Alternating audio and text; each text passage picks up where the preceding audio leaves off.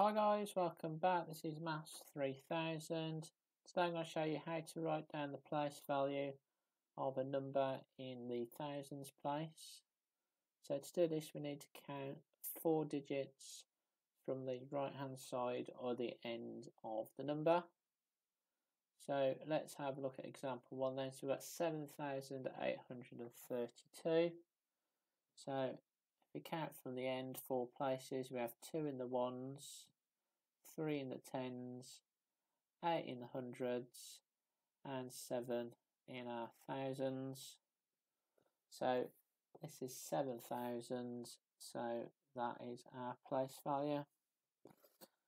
So let's have a look at example 2 then. So we've got 16,523. So again, if we just count 4 places from the end, so we've got 3 in our ones, 2 in our tens, 5 in our hundreds, and 6 in our thousands. So this can be written down as 6,000.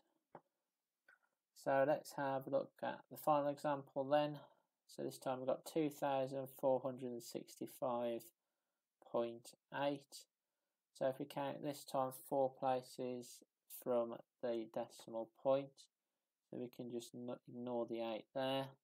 So we have 1 in our fives, 6 in our tens, 4 in our hundreds, and 2 in our thousands. So our place value would be 2,000. So thanks for watching guys, see you next time.